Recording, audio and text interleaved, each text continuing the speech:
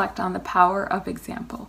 When I look at my own life, it's filled with the lives and witnesses of so many different people, especially Jesus youth, who have been courageous in their decisions or who have opened up their homes and lives for me to enter into and to see how to actually tangibly live a faithful Christian life in this world. So I praise God for all those people that have gone before me to be that example. But sometimes when we think about that example, it presents a challenge. Sometimes we look at those examples and say, I can't be like them, or we feel a certain pressure to say, to always do what is right.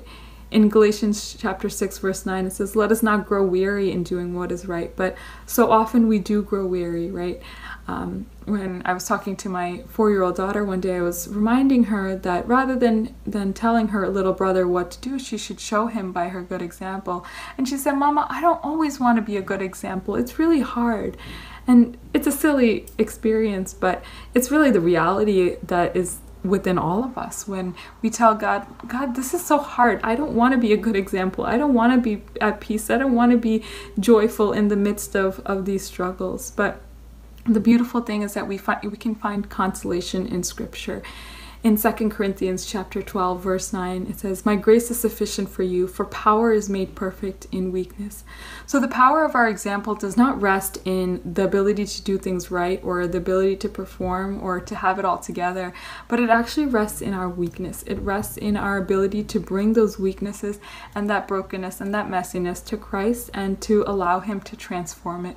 And to boast of those weaknesses that are transformed in Christ is where the power of our example lives. So when we share with people that even though we are in financial struggles or we are going through different difficulties, sickness and challenges, when we share the peace and joy that rests in our heart, we are making such a powerful impact on their lives.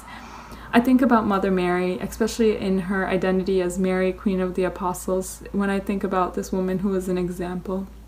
The apostles are gathered together in this moment of uncertainty. They're waiting, they're confused, they're not sure what's going to happen. But then Mary probably just speaks a few words and she calls them together and says, let's wait and let's pray and let's trust, right?